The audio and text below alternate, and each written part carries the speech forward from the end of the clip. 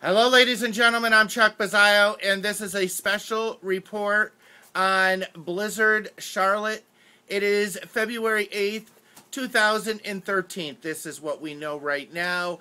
The storm has started. They are expecting anywhere from a foot to 2 feet plus.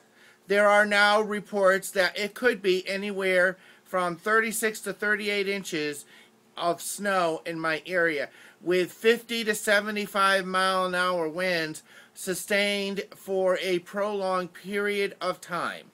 This will be a historic storm for the state of Connecticut and a historic storm for New England. We are hardy citizens here in New England, but this is an unprecedented storm. Therefore, I will be documenting this storm as the storm progresses over the next 24 hours.